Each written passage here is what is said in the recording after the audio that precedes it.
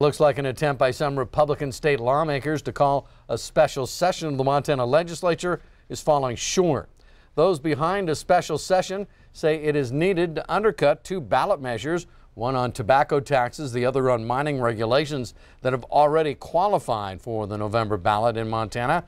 The vote for lawmakers to call themselves into special session needs the approval of at least 75 legislators. But as of today, 19 Republicans have already voted no, and that means even if the remaining Republican lawmakers all vote yes, they will need some help from Democrats, which isn't likely to happen. Democratic Governor Steve Bullock has denounced the proposed special session as absurd.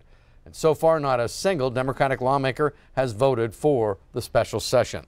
The voting by lawmakers on the proposed session will continue this week in ballots sent to the Secretary of State.